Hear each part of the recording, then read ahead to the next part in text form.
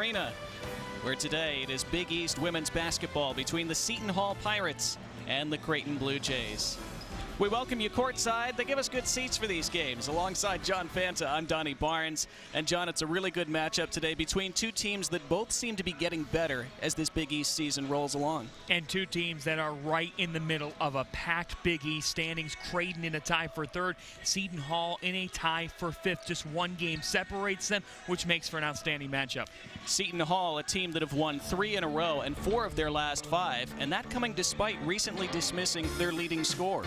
Yeah, Denasia Fountain getting dismissed, but that just means Jaquan Jackson has stepped up for the Pirates. It's a Seton Hall team, Donnie, that loves to run the floor. They lead the Big East in steals per game with over 11, and they're going to get out on the break. That's what the Pirates do best, and Tony Bozzella will look for them to do that today. The key player for the Seton Hall Pirates is the players had to step forward in the absence of their previous leading scorer, Inya Butina. She has really come on both ends of the floor lately. A JUCO transfer that is shining. She not only is able to score the ball, but 6 assists against the Providence Friars on Friday. She initiates this attack, and she's the reason why the Pirates have been able to find a groove. The Creighton Bluejays are a team that have won their last 2 games and 3 of their last 4 since being blown out a few weeks ago at home against DePaul. They're improving as well. And Jim Flannery's really happy with what they did defensively against St. John's on Friday night, holding the Red Storm to just 39 points. It's a Creighton team that has had trouble on the glass. That's what Coach Flannery's looking for them to continue to improve. But they've got 2 great offensive weapons, and I'm really looking forward to seeing them again today. And one of those big weapons is Sydney Lamberty. She has led the way for them this year. She's been so good at initiating the offense for Creighton. One of the best in the Big East at dishing it off time and again, and Lamberty can also stroke it from deep. A senior who has progressed throughout her career and now has taken over as the main star for this team. As this season goes on, they're going to go as far as she takes them. You always select 3 keys to a game like this, John, and today you've selected tempo, front court clash, and 3-point shooting. What are you seeing there? Seton Hall is not the same team when they're contained in the half court, and that's what Creighton did to them in the first matchup. When the Pirates can't get out into transition, Donnie, they're just not a team that can execute the same way. They were held to 4 fast break points in the first meeting with Creighton. For the Blue Jays, Audrey Faber's the second best scorer in the Big East Conference, so it is so crucial for the Jays to get her going down low. But today she faces one of the Big East best defenders in the Pirates, Shadeen Samuels. 2 teams bunched together in this very competitive Big East Conference, so something's got to give this afternoon. We'll see what happens with our opening tip-off and our basketball game coming up next here on the Big East Digital Network.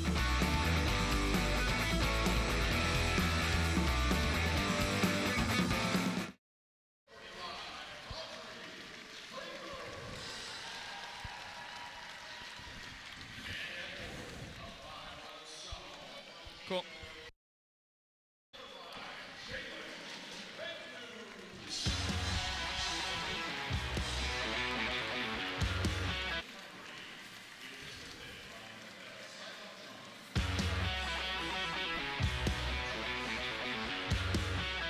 Just about set for basketball on this Sunday afternoon. The Creighton Bluejays and the Seton Hall Pirates. Let's take a look at our starting lineups for both these teams.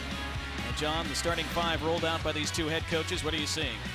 Tony Bozzella's main concern for Seton Hall is how they can stop Jalen Agnew, because he thinks that Agnew's got a size advantage. He will try to put Deja Winters on her, but Agnew, the reigning Big East Freshman of the Year, let's see if she can take advantage with her size today on the drive. We mentioned those Big East Conference standings. They are all bunched together. These 2 teams right in the thick of it. The Blue Jays 6-4 in the Big East. The Pirates 5-5. And both, as we said in our open, playing well lately. Seton Hall started 0-3 in conference play. It was their 3rd straight loss to start league play. That came at Walsh Gym against Creighton. So the Pirates trying to get back at the Blue Jays. These 2 teams have split their meetings since conference reconfiguration at DJ Sokol. Our opening tip at center is controlled by the Blue Jays. And off we go on this Sunday. Creighton, of course, in the home whites trimmed in blue. Seton Hall, the blue tops and bottoms. A catch and pivot at the left elbow by Audrey Faber. Tosses it out for a 3 that's in and out from Jalen Agnew. Seton Hall with their first possession of the afternoon. And it's Inya Butina, our key player, just highlighted in our open, doing the primary ball handling for them. Now Shadeen Samuels. To Butina on that left side. Samuels, she'll take the 2. That's off the heel of the rim, and the easy rebound for Jalen Agnew.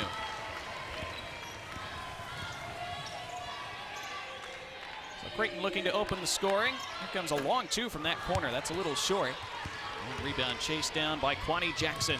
Front court pass dangerous, but somehow into the hands of Samuels. Now Seton Hall will reset just about a minute into this first quarter. Ooh, good pass there by Jackson for a layup that's missed by Shadeen Samuels. Good chance there, still scoreless. That's the look you want, and you see the Pirates, any chance they get to accelerate the tempo, they'll try to. So still seeking the first points of this game. Lamberty for Creighton. Little lob pass for an open look. Bailey Norby gets her own rebound, puts it back up and scores, plus a foul. And first blood to the Blue Jays this afternoon. A senior who has done so much throughout her career, has had several starting lineup appearances throughout her career, and has delivered time and again. We see head coach Anthony Bozzella in his 5th season at Seton Hall as the free throw misses in and out. Tony Bozzella recently celebrated his 400th career win in his distinguished coaching career. Yeah, and he's changed the expectation at Seton Hall. 3 postseason berths in 4 years. It was Butina missing a running lay-in attempt. Creighton good interior defense there. They lead by 2. Dangerous pass there, intercepted. And running the floor the other way for Seton Hall, Deja Winters ties the game at 2. A sophomore who progresses game in and game out and can also stroke it from deep. Seton Hall, a team that will force quite a few turnovers. They also turn the ball over quite a bit themselves, averaging about 17 turnovers a game. They almost forced another one there. That was, again, Winters jumping that passing lane. Here's the stat of the day. Seton Hall has outscored their opponents 196 to 124 in fast break points this year. That's plus 72. Wow, that's pretty good. There's a 3 from the left angle. Sydney Lamberty puts Creighton in front by 5, or 5-2, that is. Is there anybody better than Jim Flannery at coming out of an inbounds pass and getting a good shot? He is an offensive technician. It certainly worked there. Right elbow jumper, left short. Rebound fought for and claimed by Lamberty. She's all over the place as usual for Creighton in this first quarter. Outlets to the right for an open 3. That's short. And an over-the-back foul there. As we see Jim Flannery, he recently celebrated his 300th career win at Creighton in his 16th year with the Blue Jays. And there have been peaks and valleys to this conference season for both these teams. But Coach Flannery has remained calm, composed. That's his personality. And he says he loves the experience of his group with Faber, Lamberty, Agnew. There's leaders that can get it done in March for the Jays. Butina for Seton Hall. Jackson trying to drive along that right side of the lane. Good denial by Bailey Norby. Forcing it back around the perimeter. Butina trying to drive. 5 on the shot clock. Butina, tough shot. Gets it to fall. Crafty in everything she does. Inya Butina, that's a really tough shot. And you'll live with that if you're Creighton's defense. Absolutely. So the lead is 1 for the Blue Jays. Pull up 2 from that free throw line. That's short, but Lamberty gets her own rebound. And then outlets for a 3 from Norby. That is off the mark. Actual shot was taken by Faber after a pass from Norby.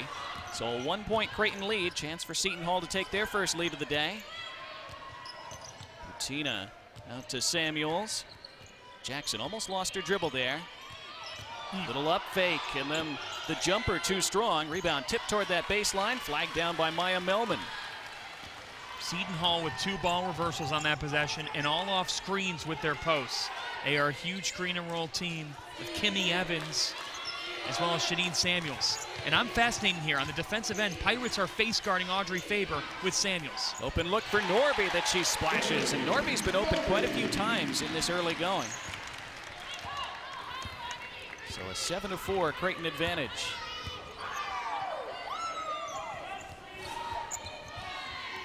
Seton Hall working it around the edge.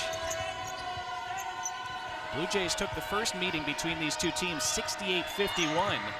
Jackson into the lane, forced backwards, she traveled. We see that interior defense again for Creighton.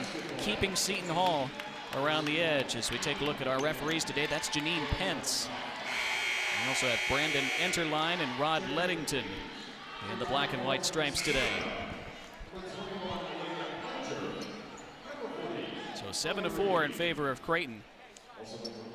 Jim Flannery looking a little confused on that Creighton sideline. And Olivia Elger checks in for Creighton. Tony Bozzella said that it is an absolute must for Seton Hall to stop her. She had 16 points, 5 assists in the first meeting between these two. There's a three from that left corner. That's off the mark from Melman. Yeah, Bozzella was very candid with us before the game. He said she kicked our butt last time. He didn't use the word butt either. He's always candid. Here's a two from Mullane. That's short. And again, that interior defense of Creighton forcing some tough looks by the Pirates. And Bozzella felt that Seton Hall needed to hit 7 to 10 threes today. Thus far, Pirates are trying to attack. They're not getting much. There's a drive into the lane, then kick out to an open three from that left corner. Off the back iron from Melman. So still just a 3-point Creighton advantage over halfway through this first quarter. Fun start and a really good pace. Butina off the hop to Samuels. And a little screen. There's a pull-up two off the mark from Deja Winters. Now Creighton looked to push the tempo with Sarda. Temi Sarda worked around to the right corner for a three. Bang! 10-4 Creighton. Audrey Faber on target this time. That's why the Jays are one of the best teams in the Big East. In assists, they move the ball so well and consistently. Doesn't matter who the opponent is. Now Seton Hall really need a bucket. Butina along that baseline, forced out. Legally so, she turns it over. It'll be Creighton ball when we come back. Good defensive start for the Blue Jays, leading Seton Hall 10-4. You're watching Big East women's basketball here on the Big East Digital Network.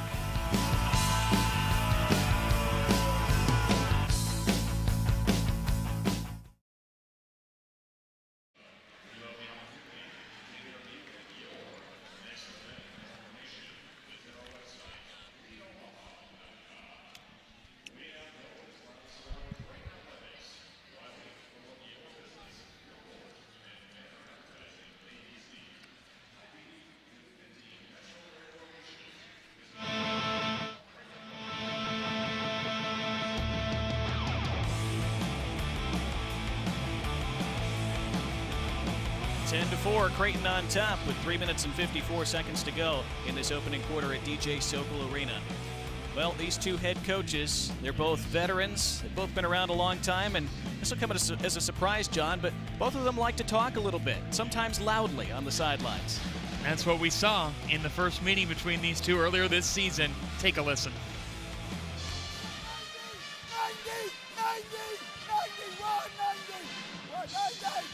go get it! Go get it! Go get it! And Donnie, it was back and forth in game action. Pirates got off to a solid start behind Shadeen Samuels. But the mic'd up portion of this broadcast, so cool to see the coaches in the locker rooms, to see complete access, see them communicate. Right hand! Good job! Nice job, Liam! Jim Flannery working on that gum while yelling, which is pretty impressive. Multitasking at its finest. You see how much coaching is in a game. It goes beyond the X's and O's, but personality, you got to have it because your team's going to reflect that swagger. Yeah, both these head coaches have that. They're both very candid with their players, with media members, both great coaches to talk to before a game. There is Tony Bozzella. I would assume he was the busier of the two head coaches during this last time out. Some adjustments needing to be made by Seton Hall as Creighton have really stymied them on the offensive end of the floor so far. Seton Hall got two bunnies at the rim to start this game in the first minute and a half, and they couldn't hit them. When you're on the road, you must cash in on those types of opportunities, and he's got to be telling that to his team. There's Jim Flannery still in the huddle with his team. He's really had his work cut out for him this year. They lost some key players from that squad that were so good last season, and they're building their way back up. Well, and I said earlier that there's leaders there's leaders on the court in terms of scoring. In terms of all the numbers, this Creighton team has them. They move the ball. They're tremendously unselfish. They might be a little bit too unselfish at times. Coach Flannery's looking for those leaders to shine in terms of being vocal, doing those types of things. Tommy Sarda kicking it out, little dribble drive. Then from the right corner, Agnew along the baseline, throws it out for a wide open look. Again, too strong. What a good offensive rebound by Olivia Elger. Talked about how well she played against Seton Hall the first time they met. The ball movement is infectious. 3 passes already, make it a 4th off the rebound, and a 5th, Donnie. Wide open, Sarda knocks it down, and all Creighton in this first quarter so far. Sharing is caring in Omaha. And the game-high 9-point lead for the Blue Jays with 3 minutes to go in the first. Seton Hall have got to find something quickly here to hang around early. Just in the game, this is Jayla Jones-Pack, and now a travel call on Kwani Jackson, who we've not really seen a lot of in this first quarter. This is such good ball movement, and Sarda has really progressed in her freshman year. Had a great performance at Xavier on Monday in the overtime win for the Jays. There's a 3-ball from the right corner, knocked down again. That is Elger once more, 16-4 Blue Jays. All business by the Jays thus far. Their offensive execution has been good. Guess what? Their defense has been even better. They've completely cut off Seton Hall from anything easy. Nicole Jimenez, tough step back too, an air ball tipped out of bounds by Seton Hall. It'll be Blue Jays basketball as Jayla Jones-Pack, that is, trying to tip that one off a Creighton player, unable to do so. Seton Hall needs to get Jaquan Jackson going. There's no ifs, ands, buts about it, and they put her back in the game. Thus far, she's scoreless, but the Pirates need to have her get into a rhythm. The key for them is they can quickly get back into a game because their ability to run the floor, they're scoreless for the last 5 minutes because of Creighton's defense. Elger probing at that defense. Here's Agnew knocking down another tray, and an exasperated timeout called by Tony Bozzella. Creighton 19, Seton Hall 4. Just a dominant first 8 minutes of this game for the Blue Jays. It's a 14-0 run now since it was just 5-4. Now the Jays can really kill you from three-point land. They average over 9 per game. This is their MO.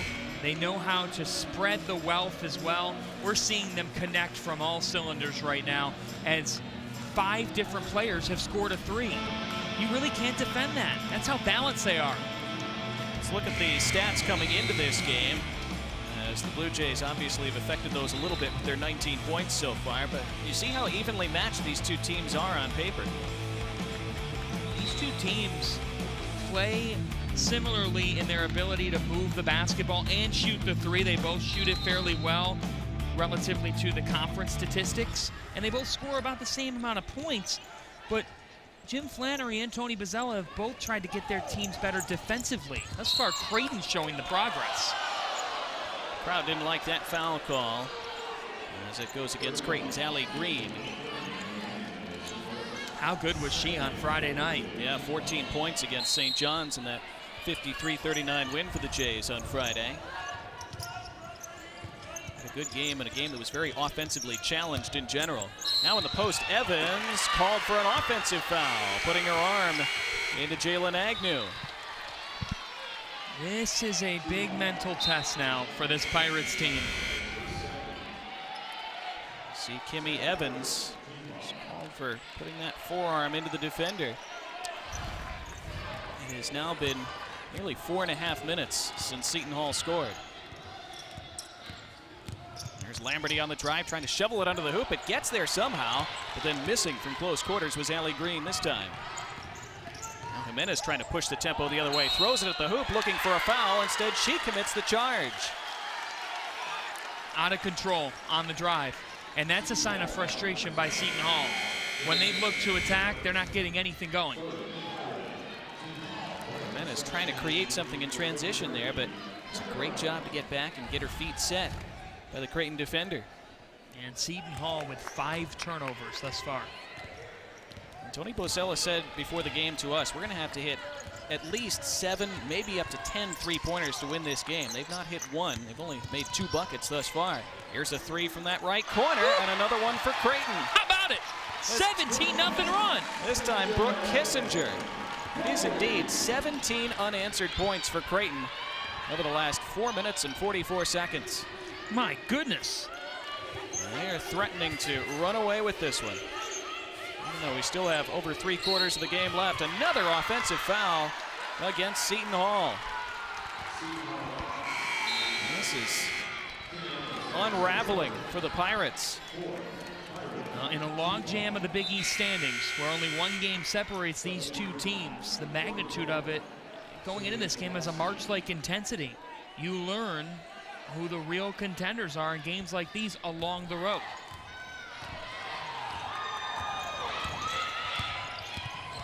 There's Lamberty, pull up 2, got it. Sydney Lamberty from outside the right of the lane, a 20-point Creighton lead, a 19-0 run.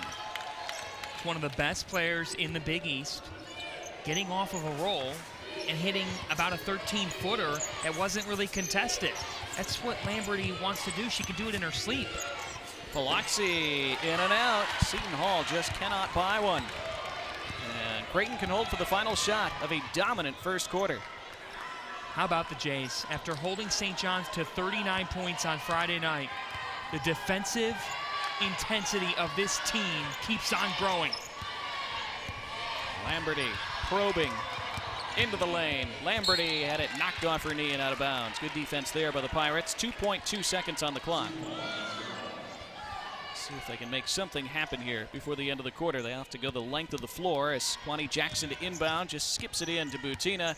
Pirates content to regroup for quarter number 2. Wow, what a performance by the Blue Jays over these opening 10 minutes. Creighton 24, Seton Hall 4. Let's see if the Pirates can respond with the second quarter next on the Big East Digital Network.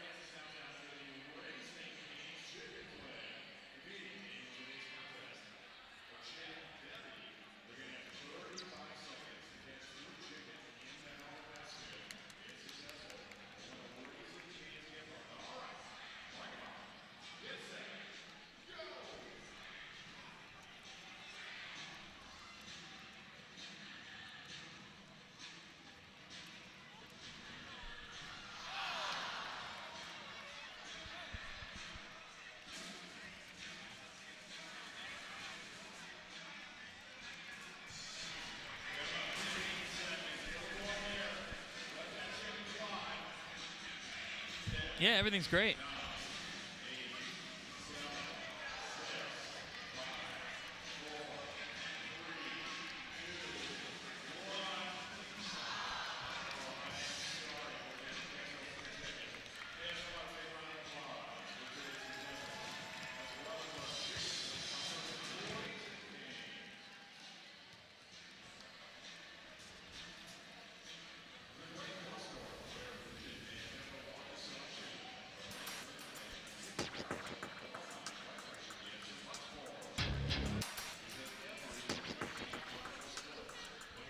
Getting ready for the start of the second quarter at DJ Sokol Arena, where it has been all Creighton over the first 10 minutes. 24-4, they lead Seton Hall. Connie Barnes alongside John Fanta. And John, after both teams got off to a slow start offensively, Creighton seemingly couldn't be stopped on offense over the final 6 minutes of that quarter. It started with the defense, and then the Jays spread the wealth. 6 different players with a three-pointer. The ball movement here, tremendous. 7 assists on 9 field goals.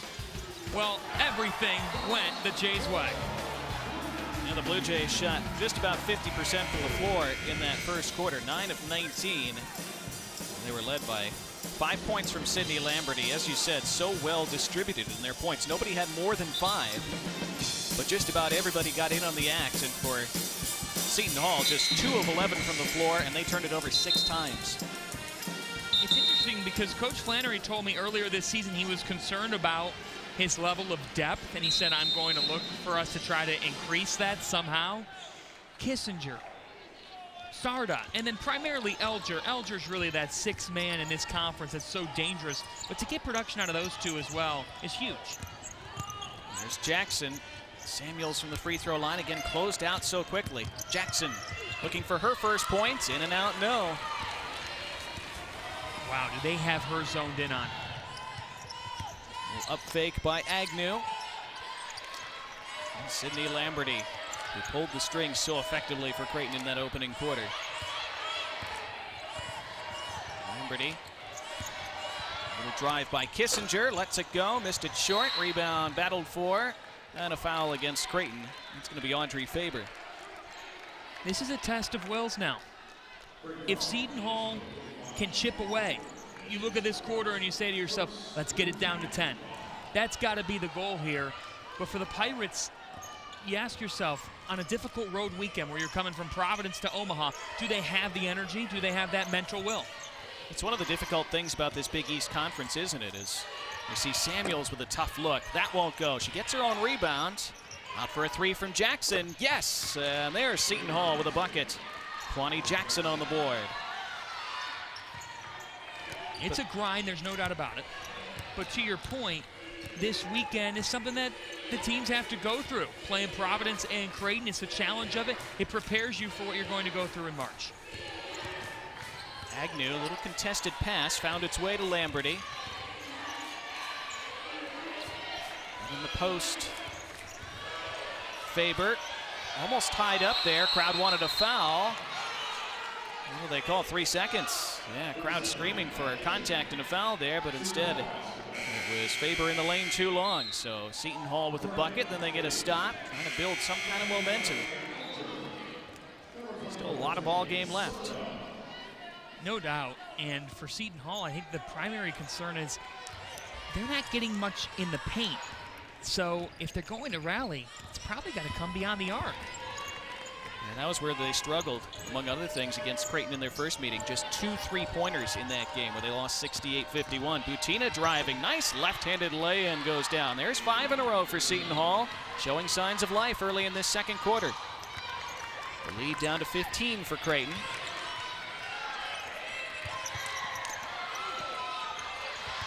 Blue Jays looking for a bucket. Faber almost dribbled it off her foot, and then a stuff loose along the baseline. It's out of bounds to the Blue Jays. We were screened by a referee there. I couldn't see who got that block, but here's Butina with a beautiful drive. With the left hand, too. A JUCO transfer has not only added something on the court for the Pirates, but off the court as well. A real culture builder. Foul called on Seton Hall there. That's Kwani Jackson, very upset at that decision. We'll take another look at it. You seemed a little puzzled by this call too, John. They inbound again. A long 2, I believe. That's too strong. I believe her foot was on the line, but another offensive rebound for Creighton, but unable to put it home on the second attempt. Olivia Elger. Those offensive boards, another thing that killed Seton Hall in the first meeting between these two teams. As a pull-up 2, yes, and here come the Pirates. Kwani Jackson has 5 now in this quarter. It's a 7-0 run. It's Creighton who are looking for a response, and there's a foul drawn by Temi Sarda. Good aggressive move to the hoop, and she'll shoot free throws. That's passing up a good shot for a better one, and gets to the line because of it. That's a freshman making strides. One of this talented underclassmen group that the Blue Jays are bringing through, along with a few veterans on this squad who've led the way this year. Temi Sarda, 5'9" freshman from Lakeville, Minnesota, and bounces that first free throw in. Jim Flannery has stressed throughout the season, I need to get better production out of my 5s. Bailey Norby has done that thus far. And Norby back on the floor for Creighton. Both free throws sunk by Sarda. Back to a 15-point lead for Creighton as they halt that 7-0 run by the Pirates.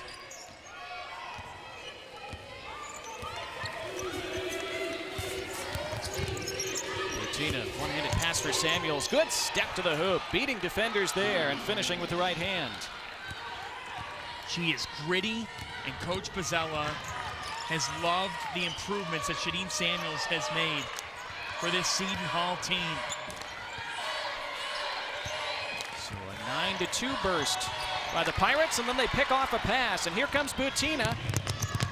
She finishes, as it looked like Temi Sarda might get back to contest that lay-in. Sarda decided against it at the last moment.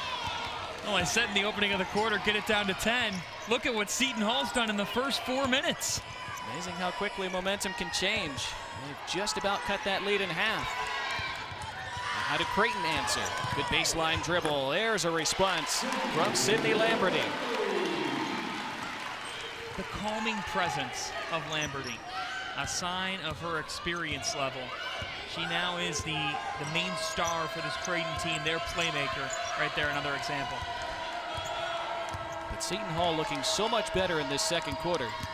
Butina again penetrates, tried to dish off, now loose, and a tied up ball. The arrow is in favor of Creighton. So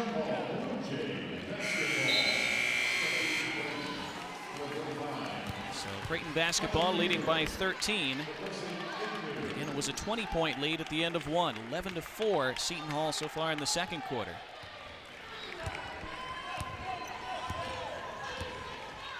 It's a big defensive stand here for the Pirates, trying to keep that momentum on their side. Dribble drive, Temi Sarda. That one bounces out. Looked like it was going to fall through, but not a kind pop off those rims. Butina the other way for the Pirates, approaching the midway point of the second quarter. They're just daring Shadeen Samuels to shoot that three. That's not her game. Jackson will, though, and she sinks it. And there is Kwani Jackson, reducing that deficit to 10, just as you said, John. Kwani Jackson's got game. Seton Hall, 6 for their last 6. We're heating up in Omaha. And we'll see if Seton Hall can cut into that lead further when we come back. It is Big East women's basketball here on the Big East Digital Network.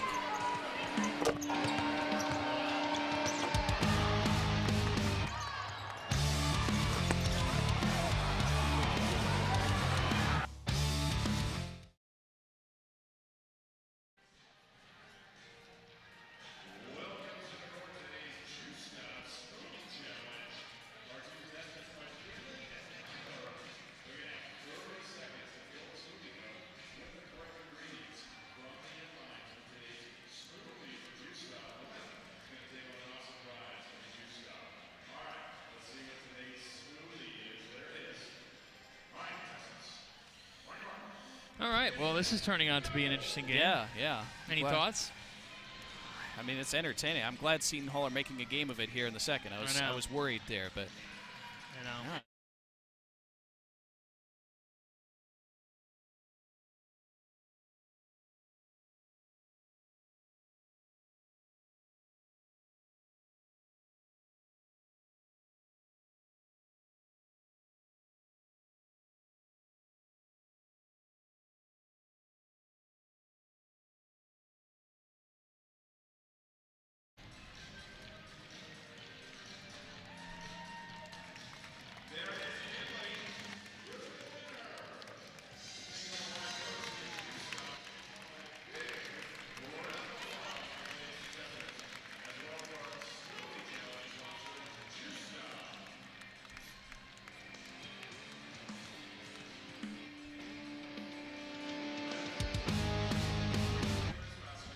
Such a beautiful shot of a beautiful campus here at Creighton University.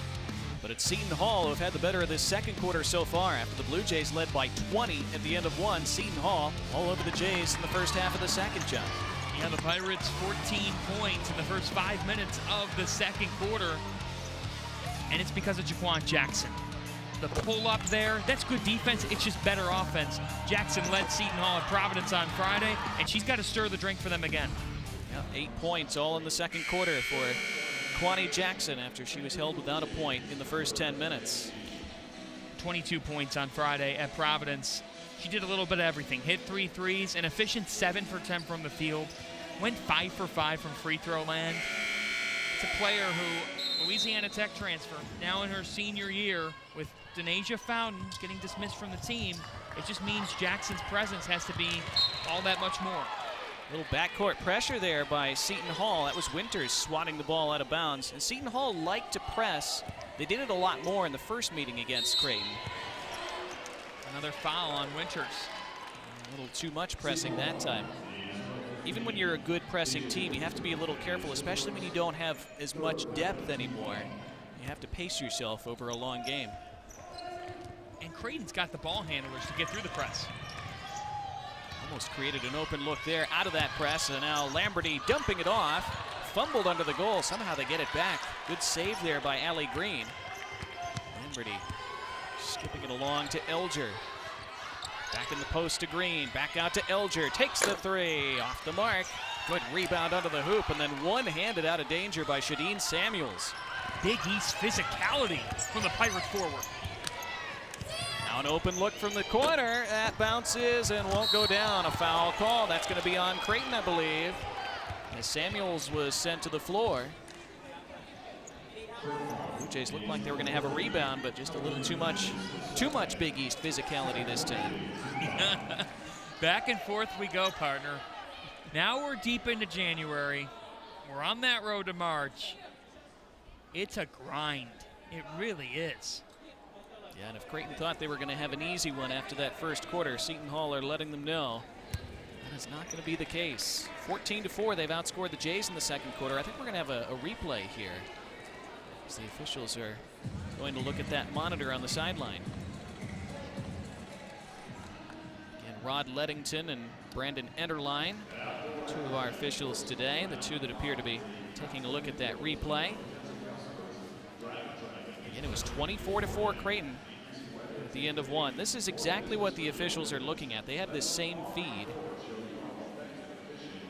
I'm not sure what they're reviewing here. Well, Samuels was down, and it looked like she was sort of holding on to her head for a moment. So it looks like whatever they're looking at happened just before that mark. Are they looking at a possible flagrant foul potentially here? That's the only thing I can think of. It's the only thing that they would be looking at in this instance. Because I don't think that they're looking at who the foul's on. Let's see here. Ooh. I don't think that was intentional, but that was some heavy contact between an elbow and a face there. It is, but that's a player boxing out and Yeah. going for a rebound. I don't see the intention of an elbow, but we've seen this where even though there's not an intention, if the elbow is on that face and hitting in the head area, that the officials have called flagrant fouls. Again, this is what the officials are looking at. That's Allie Green, who is involved for Creighton. And again, I don't think she intended to harm anybody there at all, just trying to box out and get good positioning under the rim. So now those officials are going to huddle and discuss. So as we saw in those replays, as they were seeing, here's another angle of it. Tough to ascertain any real intent there. Now they're going to call both coaches over, Jim Flannery and Tony Bozzella. You always look to see which head coach looks irritated or upset by what's being said in a situation like this. Both of them fairly poker-faced.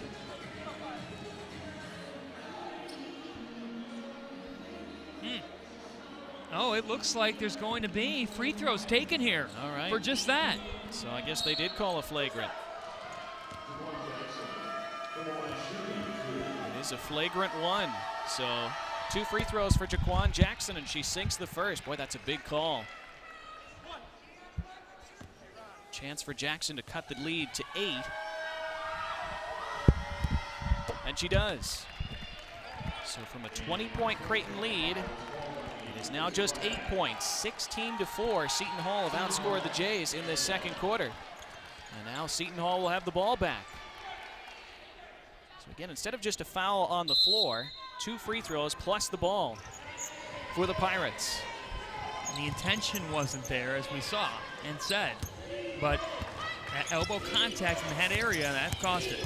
Butina, the little teardrop, yes! A 6-point lead now for Creighton.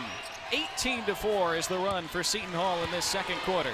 Butina was not getting the lane in the first quarter like that. That is one of the few open looks inside that Seton Hall's had. Now Creighton trying to rediscover their mojo after they were so utterly dominant in those first 10 minutes. Incredible turn of events in Omaha. Elger out to Lamberty. But the defense so much better for Seton Hall in this quarter. And a block from behind, a clean block. And Seton Hall can cut into that deficit further. Toward that right corner, open look, no.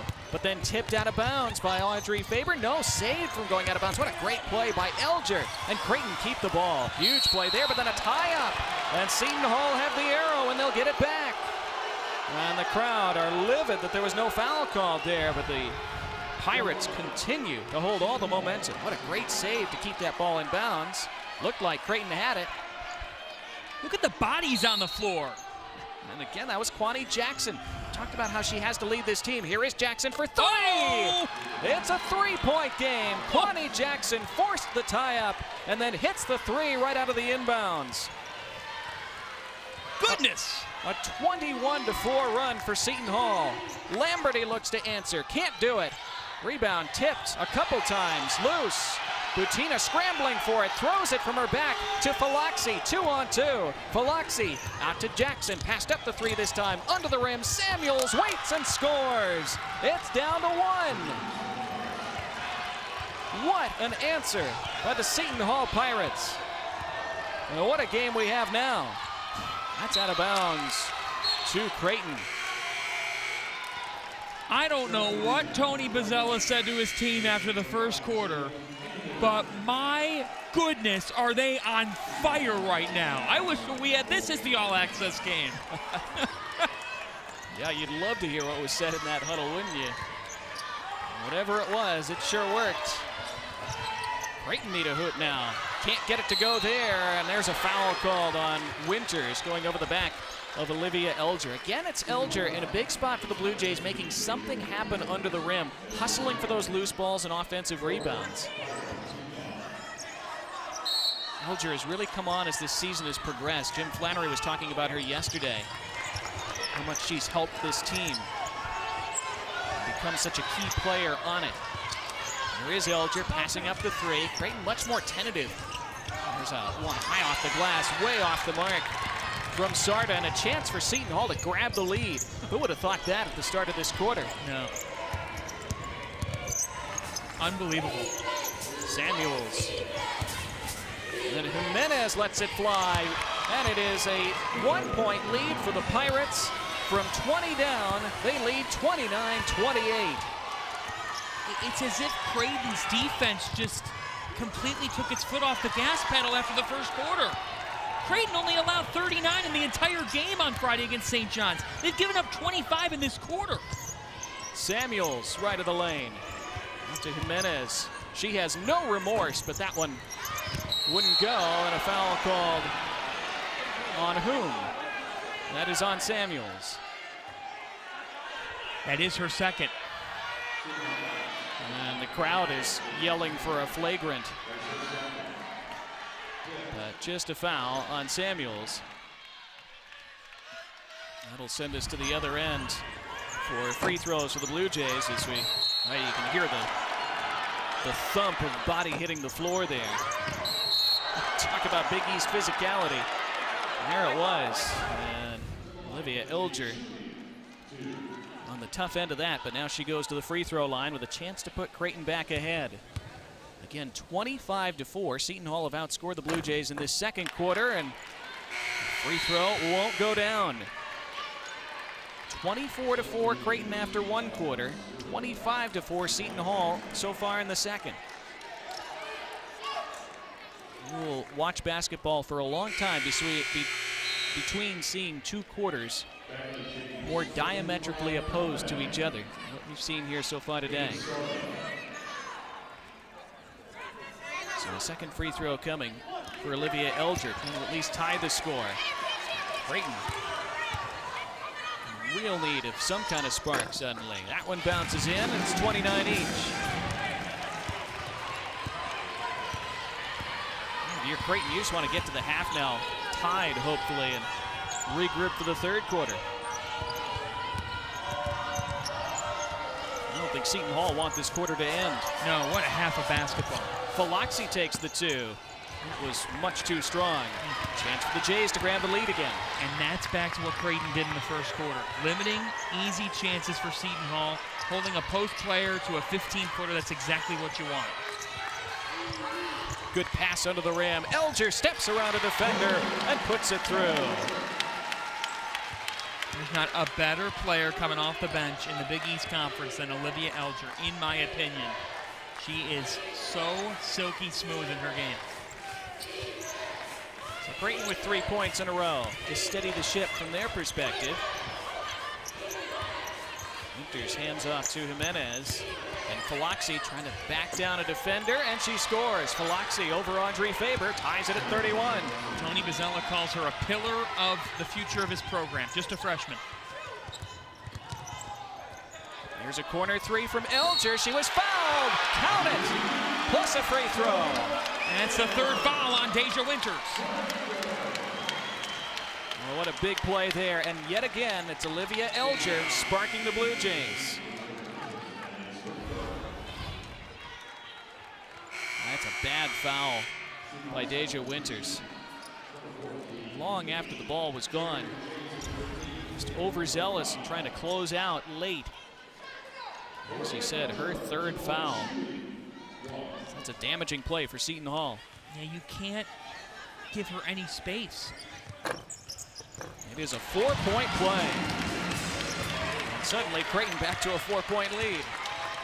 Elger led Creighton, rather was the second leading scorer with 16 in the first meeting. More of the same here in this half, and she's got 10. 9-second differential between game and shot clock. Butina dribbling a lot of that clock down. Now Healy just on the floor for Seton Hall. Hand off to Jackson, shot clock to 5. Jackson, little crossover, kicks it out. Jimenez takes a three and knocks it down. At the end of the shot clock, we said Nicole Jimenez has no conscience. She didn't need one there. 1-point game, final seconds of the half. Will they get the three off? They will. Short. Elger, not this time. What a half of basketball. Are we having fun yet? We are. Oh my goodness. I don't know if either coaches are. No.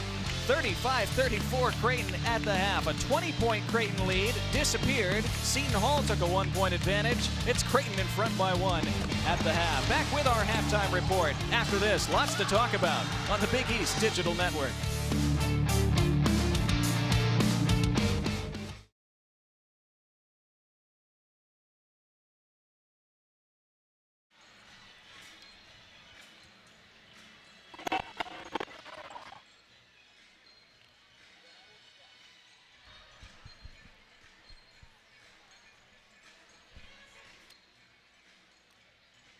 Okay, cool.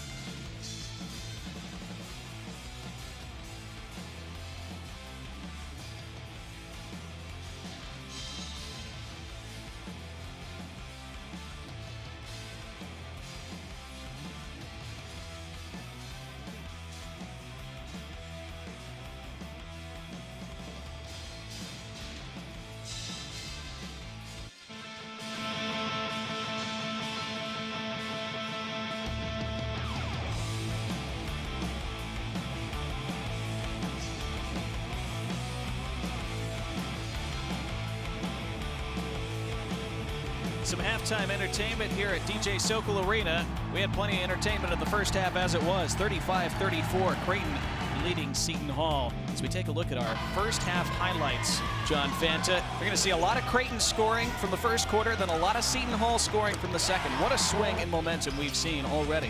And it all started with the Jays' defense. They really limited what Seton Hall could do offensively in the first quarter, and then turned into 6 different players hitting threes. Olivia Elger turning it on, but then things swung, and the Pirates got on the move. They certainly did. It was 24-4 Creighton after one quarter. Seton Hall surged back with a 25-4 run to start the second quarter, and at one point they grabbed a 29-28 lead, and to lead the way it was Kwani Jackson. And then shots like that, there's nothing you can do if you're Creighton's defense. Nicole Jimenez getting the Pirates within 1.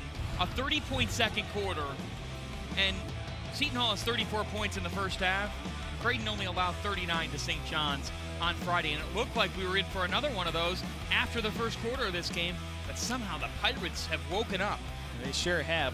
I think the key stat there is the turnovers, because Seton Hall turned it over 6 times in that miserable first quarter for them. They only turned it over once in that outstanding second quarter. Game on in Omaha, and there's a reason why. Only one game separates these two teams in the Big East standings. They're both in the top half of the conference. We are in for quite the final 20 minutes. And we'll have that third quarter for you right after this. Big East women's basketball is right here on the Big East Digital Network.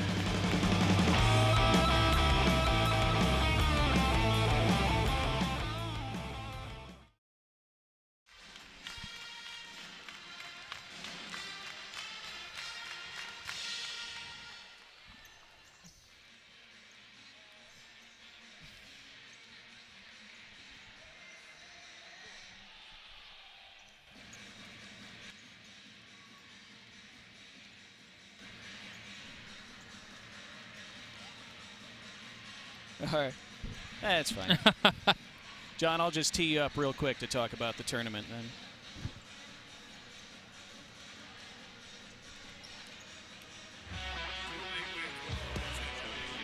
Providence led that game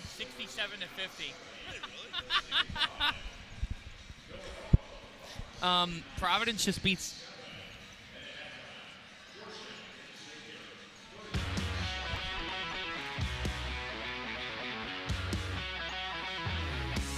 We're just over a month away from crowning a new Big East tournament champion.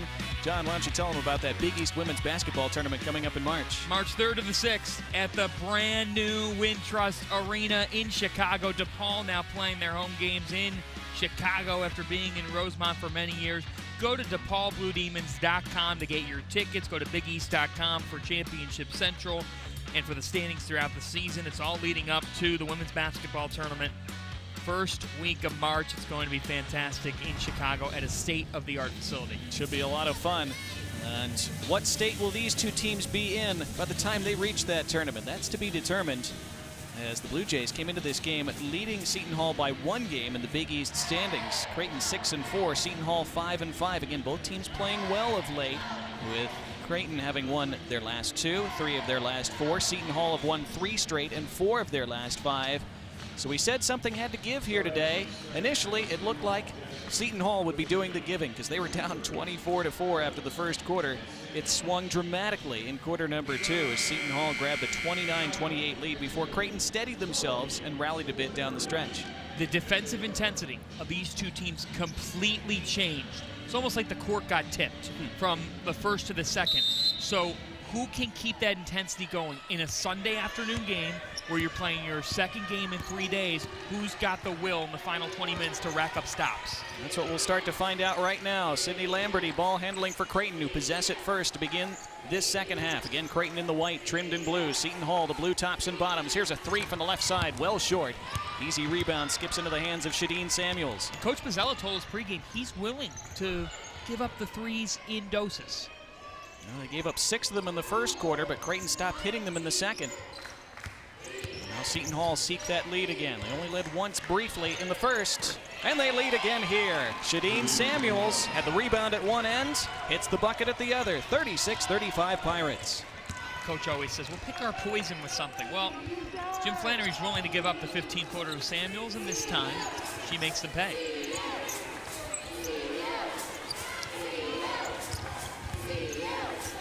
There's a three for Melman, in and out. Again, these rims a little bit firm. Those balls not falling through on those second bounces. Look at the screen and roll action here. Yeah, good little action there for Butina, who hits again. Butina had 10 in the first half, give her 12 now. Largest lead of the game for Seton Hall. Simplistic, but works so well. Ball screen offense that Seton Hall love to run. Norby left open, up fakes, chooses not to take the shot. Moved around the horn. Agnew out for a three from the left side. No. Faber couldn't knock it down, but knocked out of the hands of a Pirate. Another three. That goes down for Jalen Agnew. What a big swing there. Just as it looked like Seton Hall were going to get it back up three. Now we're tied again.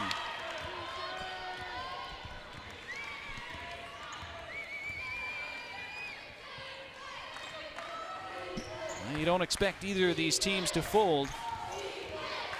They are dead even in the early stages of the third. Jackson pivots and shoots off to the right, and Norby boxes out for the board. Creighton look for that lead again. Baseline drive by Faber. Dangerous pass back out to Melman. And then it's Lamberty. Faber. Lamberty once more. Norby the long two. Yes, 5 in a row for Creighton now to take a 40-38 lead. How good has Bailey Norby been today? Has only played 8 minutes, but 6 points, 3 rebounds, and assists. That's senior leadership on display in the scoring column. She's doing it all right now. Her jumper game is strong. Kimmy Evans, Jackson, all the way under. Blocked from behind by Norby, got it back. And then missed again. Crowd wanted to travel. On the run, Norby catches, waits, missed it short, got her own rebounds, knocked out of her hands. Now they go to the floor, and a foul called on Seton Hall's Inya Butina, who does not agree.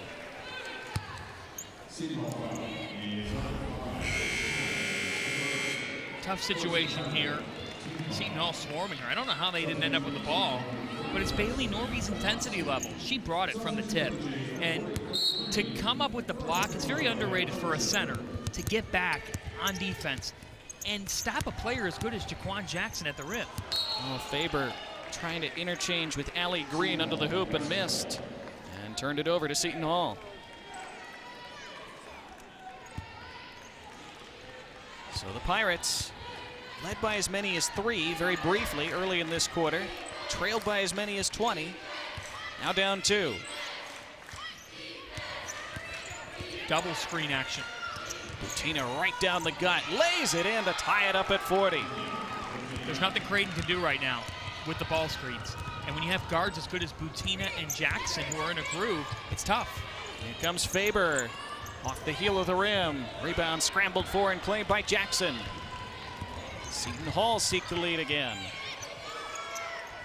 Samuels takes the three. Too strong. The Jays perfectly content to let her shoot from there. That's the only part of her game that's missing, Johnny. She's been really good defensively again. Audrey Faber only 3 points. That's because of Shadeen Samuels, who held her to 5 in the first meeting.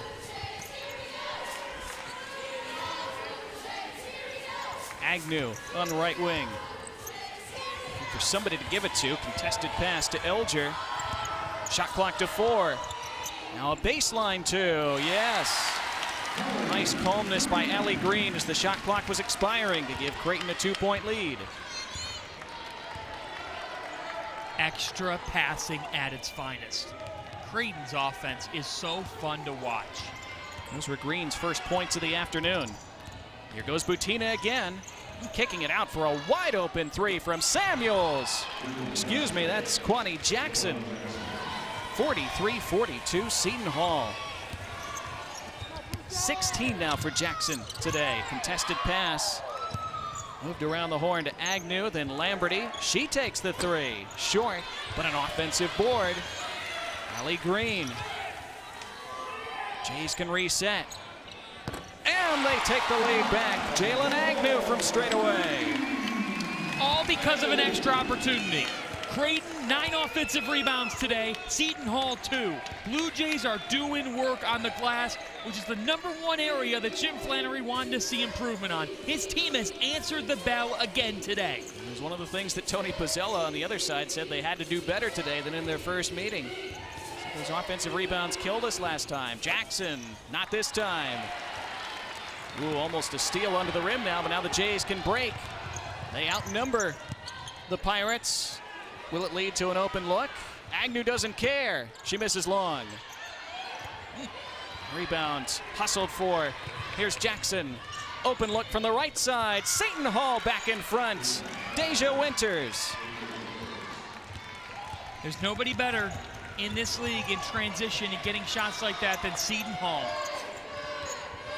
Under the rim, Lamberty wide open, missed the lay-in, but was fouled by a rapidly closing Inya Butina. Butina's picked up a couple fouls this quarter. And that'll take us to our under 5-minute timeout. Creighton will be at the line trying to grab the lead again when we come back. Back and forth they go at DJ Sokol Arena. 46-45 Seton Hall here on the Big East Digital Network.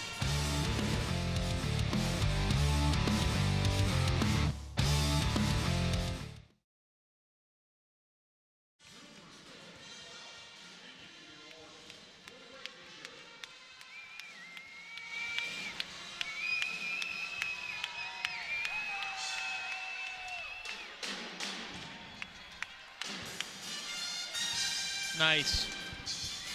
How about Georgetown? They've really turned it on.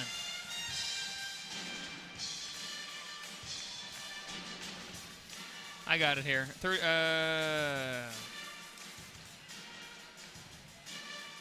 Yeah, hold on. I'm getting it up for you quickly here. There you go. 44-24.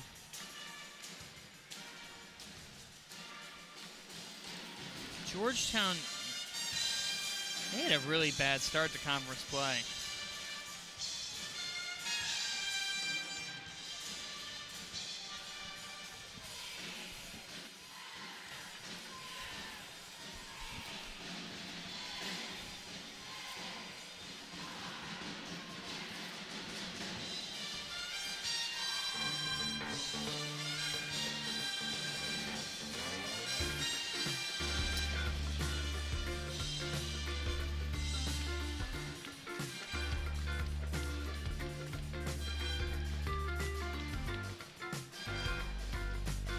Back at Sokol Arena, let's look at some other scores from around the Big East. 2 really close games, and then one that surprisingly isn't very close, John. The biggest surprise on this graphic is Providence taking down St. John's.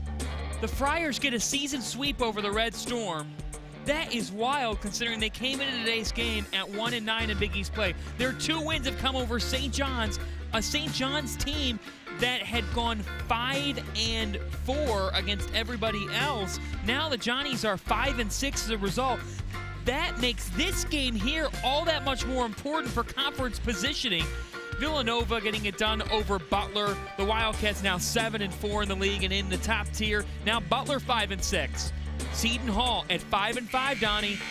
They made a ball game of this, which they're fortunate to be making, and that gives them a huge chance, and it's also an opportunity here at Sokol for Creighton to continue to establish itself as that top 4 team in the Big East. Yeah, Creighton trying to keep pace with Villanova at 7-4 if they could pull this game out. That is all very much to be decided, though.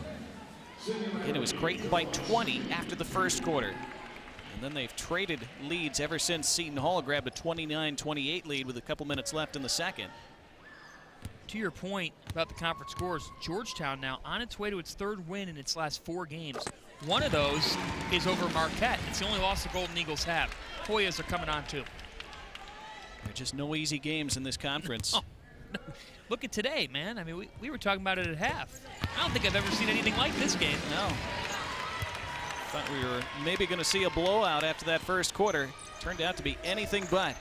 1-point Creighton lead as Sydney Lamberty sank both free throws. Here come the Pirates now. Great feed to Falaxi, who blew the layup. Boy, Samuels found her with that nice little skip pass, and Falaxi just about all alone. Could not put it down. See if the Jays can take advantage of that. Agnew Lamberty. And a pass intercepted by Butina. Running the floor one-on-one. And handing off for the finish from Shadeen Samuels. 7 assists for Butina. That is court vision excellence right there, and another turnover. Travel called on Creighton as Timmy Sarda shuffled her feet. Here's Butina. What a find that is. Looking off the defender.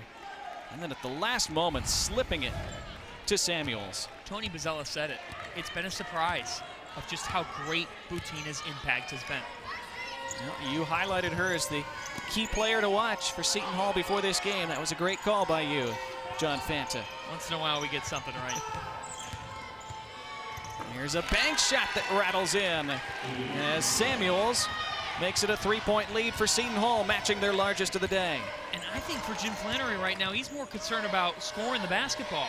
Creighton's gone cold. They're not finding anything easy.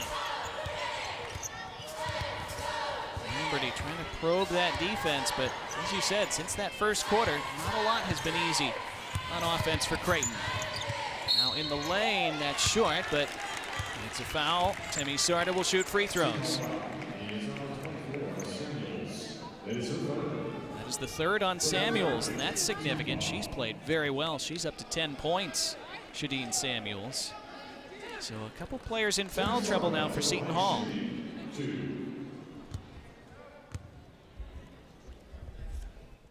Sarda swirls in the first. So 3 players in double figures for the Pirates. Jackson with 16, Butina now with 12, Samuels has 10. Olivia Elger is the only Blue Jay in double figures with 10. Agnew and Lamberty 9 each. Sarda now has 6, seeking her 7th of the day. She's made material progress throughout the season. She hits them both. Blue Jays are generally a very good free throw shooting team. Today they are 8 of 10 from the charity stripe. Seton Hall have only shot 2 free throws all afternoon, but they still lead by a point despite those couple there by Sarda. Butina, little jab step. And in the post, Samuels with her 3 fouls. Doesn't matter, she rolls it home. 52-49 Pirates. That's a coaching adjustment. Tony Bozzella, known as Samuels, hasn't been as effective catching it on the elbow, but Jalen Agnew answer it. Jalen Agnew knots it up at 52.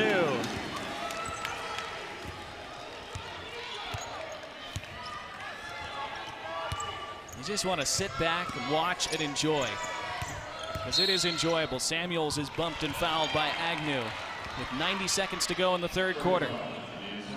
Only her first foul, but all 4 of Agnew's field goals have been threes. And she has struggled from beyond the arc. She was 1 of 8 from 3 against Xavier on Monday. But today, turning it on. Screen there for Butina. And Kwani Jackson has actually been fairly quiet in this third quarter, but she has 16 for the game. Forced out above the elbow. A little pass to Faloxi, who misses but is fouled. Faloxi, little hook shot there, forcing it up, draws contact. Selena Faloxi, a freshman from Queens. Only listed at 6'1".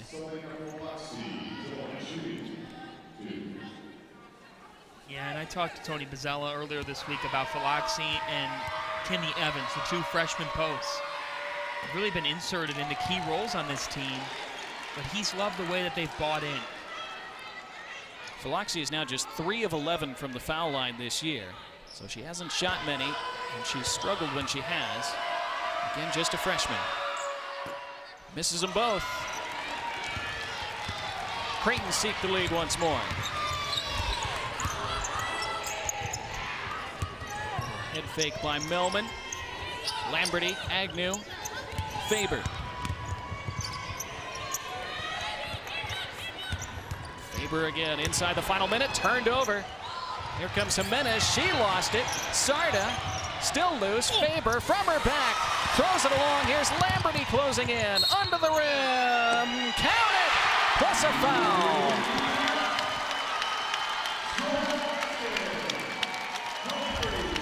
A mad scramble at midcourt. Creighton prevail eventually.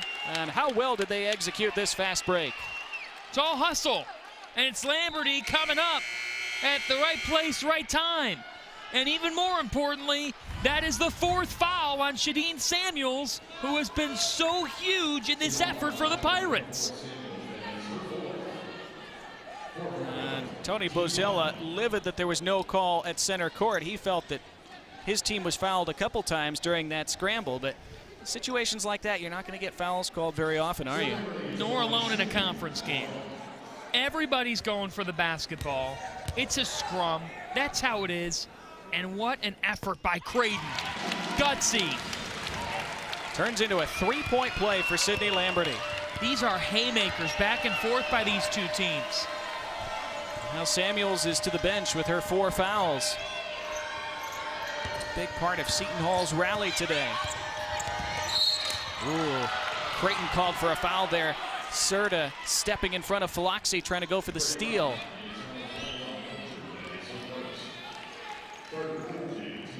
Take another look at it. That was the 3rd team foul on Creighton of the quarter, so the ball will be out of bounds. Now here does Tony Bozzella hold it for the last shot? Looks like he will. Bertina circling toward that Creighton logo at center court. Dribbling clock down. Shot clock is off. Bertina with 12 points, 5 rebounds, 9 assists.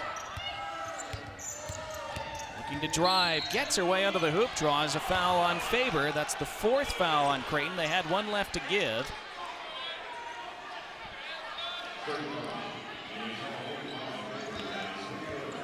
That is Faber's 3rd, so 6.4 seconds on the clock. Seton Hall have got to get it in. They do. Faloxi, tough shot, left it short, tipped out to Butina at the buzzer, short. And that's the end of the 3rd quarter. So, Creighton led by a point at halftime. They lead by 3 at the end of 3. What do these two teams have for us in the 4th quarter? We'll find out next. What a Big East women's basketball game we have today here on the Big East Digital Network.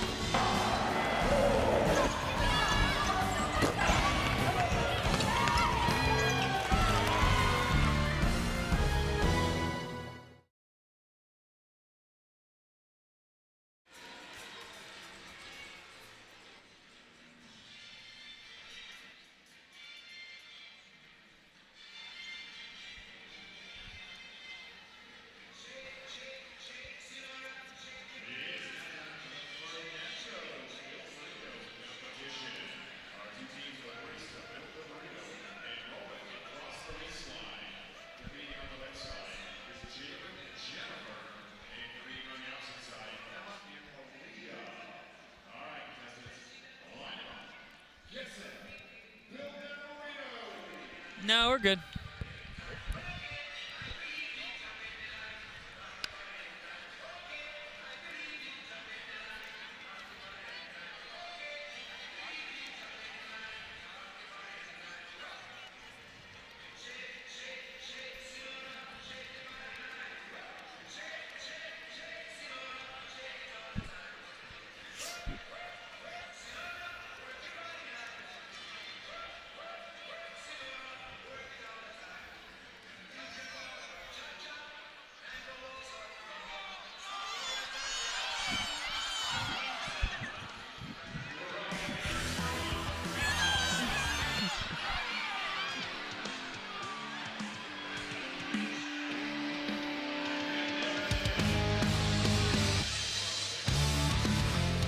Back in Omaha, Creighton scored the final 6 points of that 3rd quarter to give themselves a 3-point lead over Seton Hall as we enter the final 10 minutes of regulation here today.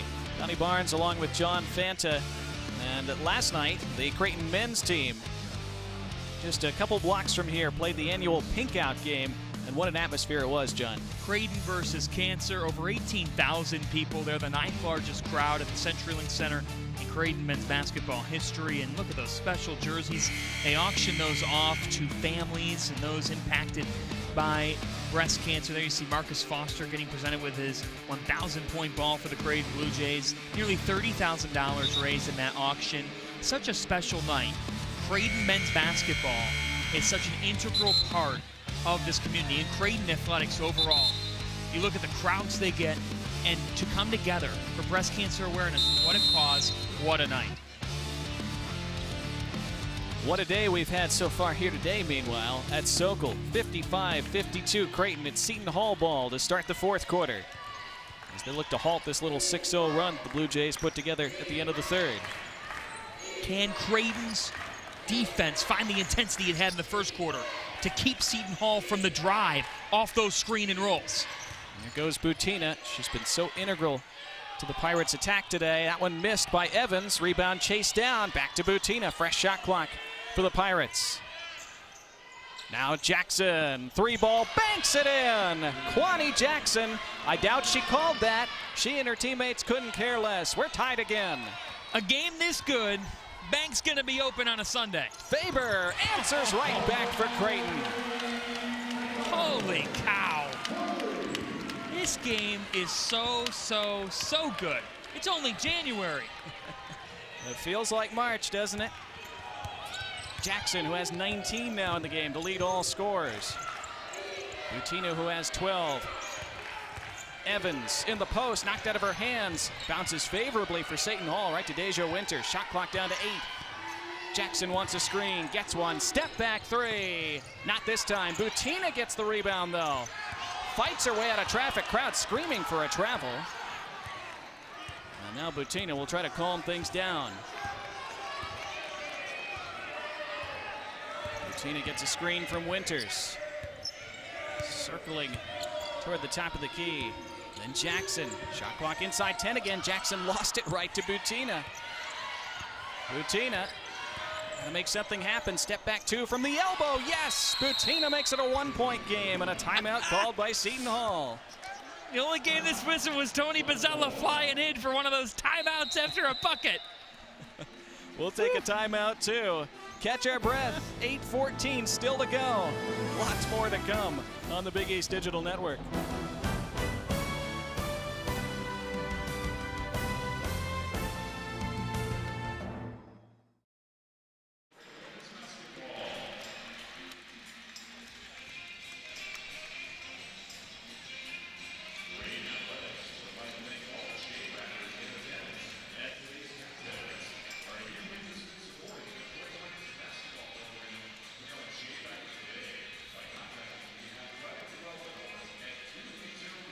Cynthia Petke. All right.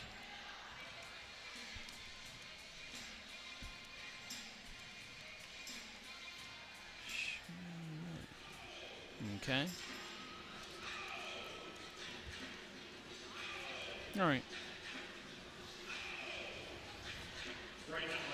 I'll let you talk about them after I. Cool. That's perfect. Yeah. This is nuts. This is great.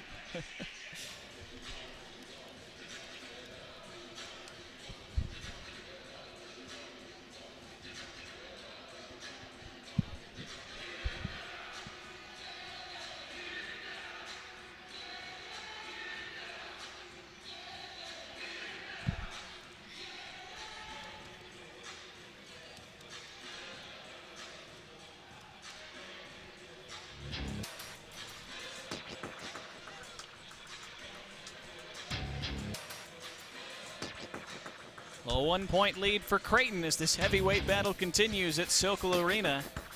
It's time to look at our Big East Players of the Week. And this week in the Big East, Player of the Week, Cynthia Petke. I guess when you average 25 a game, you should win that award, John. Petke was a machine last week. Not only did she average 25 per game, but almost a double-double. And the two games that Georgetown played last weekend against Marquette and DePaul, the top two teams in the conference. So she was averaging about a double-double against two of the best in the country. And for Freshman of the Week, this is really quite the year for Freshman of the Year. There's not really a standout player, but Chanel Williams, she's the one who really is the traffic cop for Providence, knows how to initiate as their point guard, only a rookie, but I love her pace. Good recruit for Jim Crowley. Meanwhile, 8:14 to go in this one. And how many more swings and momentum are we going to see? Plenty, you suspect. We've already had 8 ties and 10 lead changes over the first 32 minutes. Again, Creighton led by 20 after the first quarter. Creighton looking to expand on this 1-point lead. Millman back out to Lamberty. Lamberty looking for a screen. Not much of one in the end.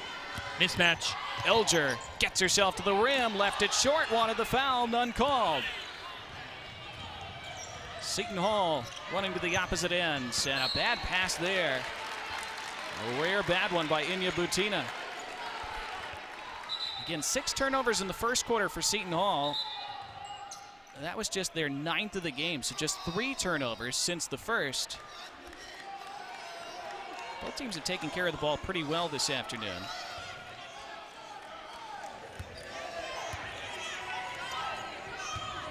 So Creighton still hanging on to that 1-point lead, have the ball back. And in a game where Audrey Faber's been held to just 6 points, who steps up for Creighton? Here is Faber, swinging it to the left for a 3. That's much too strong. Here's Jimenez, charging the other way, skipping it to Winters, who fumbled it out of bounds as she tried to finish. Boy, Deja Winters, she'll want that one back. Maybe thinking about that defender that was closing down from behind. Couldn't keep the handle on it as she went up. Still a 1-point Creighton lead.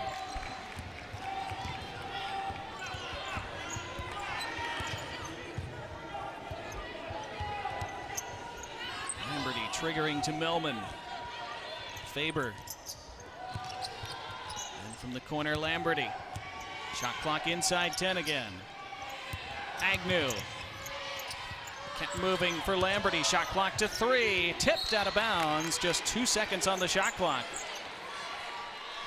And this struggling from Creighton's offense is a result of Faber not really having any room to score. Long inbounds to Faber. Got to get it off. She does. Or did she? No. Shot clock violation. Faber having to catch that while almost falling out of bounds across the baseline. And by the time she steadied herself, the shot clock had expired. It's close. Yeah, it was the right design. In a late game situation, Creighton's ability to get open looks off of inbounds is so good. It's why they've been great in overtime games this year. Yeah, they've already played in 4 of them. That's a new school record for a single season. We could see another one here today. Neither team scored in the last 2 minutes. Butina wants to change that, but you can't. Rebound to Agnew. Elger, Faber. No. It's tipped out of bounds by Winters, though, it appeared. Creighton ball.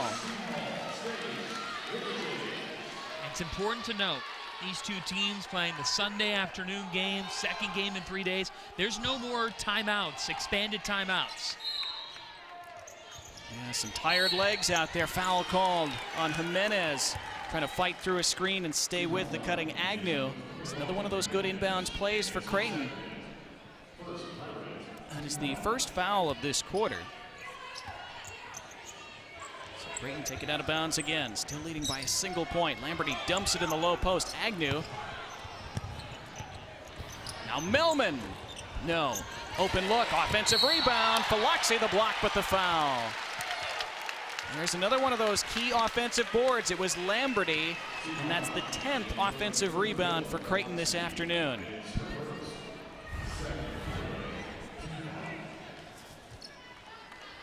Lamberty just better positioning. Seton Hall really didn't have anybody there. She's a terrific free throw shooter. She sinks the first one without incident. Yeah, Lamberty was at over 80% coming into this game. And here's Shadeen Samuels now. 6 minutes on the clock, 4 fouls. Yeah, Tony Bozzella deciding he can wait no longer. Puts her back in the game as Creighton expand their lead to 3. Crowd sensing the urgency there at Sokol. Seton Hall led by as many as 3 at one point in the third quarter. It didn't last long. Winters off a screen, in and out. Boy, that looked good. Now along the baseline, Faloxi puts it back up and will shoot free throws. There's a big offensive board for Seton Hall this time. They've not had many today. The 7th rebound of the game for Faloxi. She was tremendous against St. John's last Sunday. Was all over the glass and keeps it going here this afternoon. It's tied for the team high. You see Seton Hall scoreless in the last 2.5. Now they need Faloxi to hit a free throw, which she struggled to do this year, and she misses again. She's now 3 for 13 at the line this season. She's been too long on all 3 of her attempts today. It can start to get in your head. Again, just a freshman. Tons of potential. And again, too long. Missed them both. Lamberty the box out. Crowd again screaming for a foul. They are really, it's cliche, but it's true. They are really letting them play in this 4th quarter. Big East physicality, you said it early. We've seen it plenty of times today. There's a foul, though, as Elger was sent sprawling. 2nd foul of the quarter on the Pirates.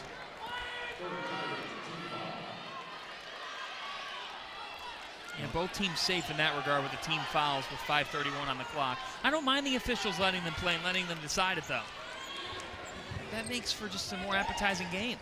As if this game hasn't been appetizing enough. I'm getting hungry. Jays hungry for a 5-point lead. Agnew can't make it so. Samuels with the board. It's still just a 1-possession contest. Butina, who has a shot at a triple-double today. Winters, ooh, dangerous pass. Loose, Faloxi tied up. Arrow is in Creighton's favor. Blue Jay basketball. It's now over 3 minutes without a point for Seton Hall. They're hanging in with their defense, but they're going through a scoring drought. They're going to need a 3 because they're not getting anything inside. Creighton has returned to its defensive intensity level that it had in the 1st quarter. Oh, there's a turnover, though, and Winters is fouled. And the foul this time committed by Elger. And that will bring us to our final media timeout of the day. 4:57 to go in the 4th quarter. Creighton 60, Seton Hall 57. Back for the finish after this on BETN.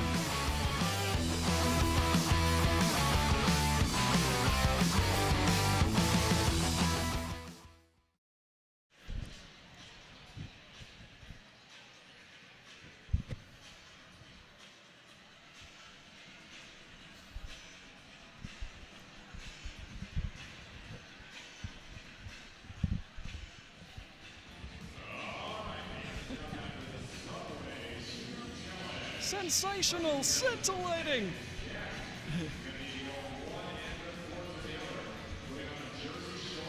Cool. Okay.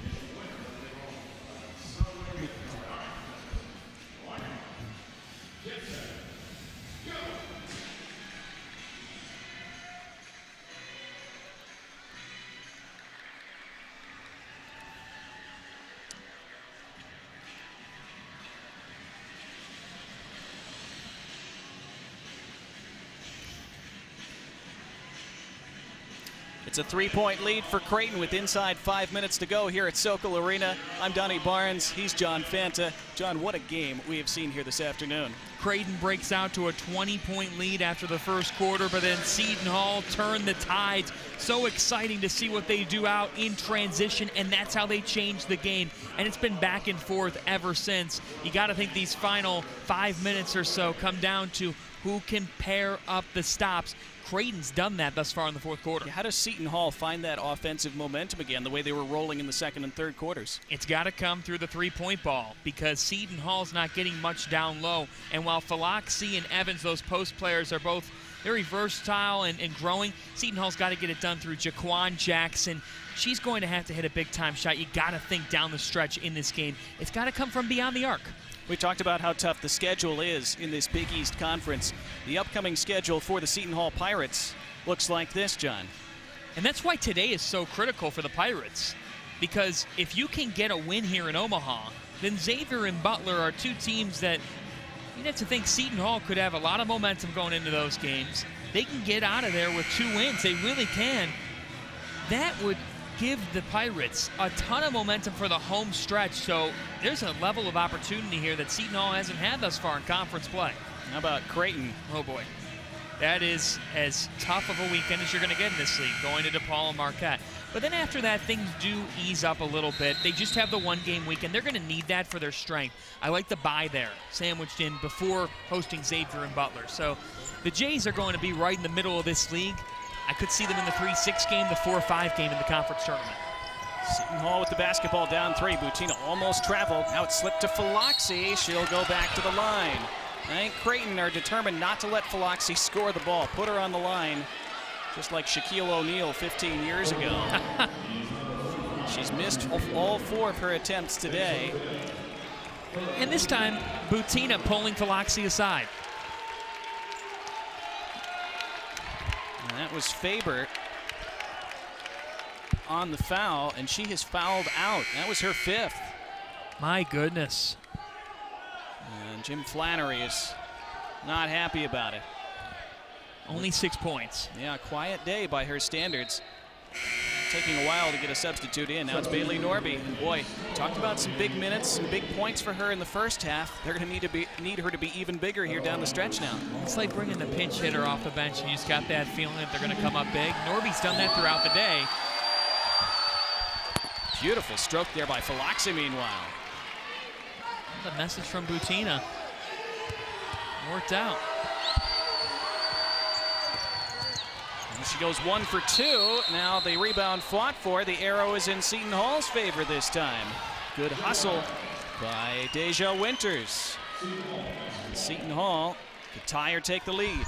Look for Seton Hall to get something beyond the three-point arc here off the inbounds. Inbounded to Samuels, then Butina. Jackson circling behind her. Jackson was closed out by Agnew, though. And then Agnew knocks it out of her hands. Jackson gets it back. And Seton Hall can reset. They had it nearly with Jackson. Yeah. Creighton sniffed it out, though, and defended it well. Now Butina slips it to Philoxy, who missed the lay-in. And then another tied-up ball. It'll be the Blue Jays this time who have it. Boy, Philoxy showing some freshman inexperience there. All alone under the rim. It was like she had too much time and too much space. Well, the Jays have Norby off.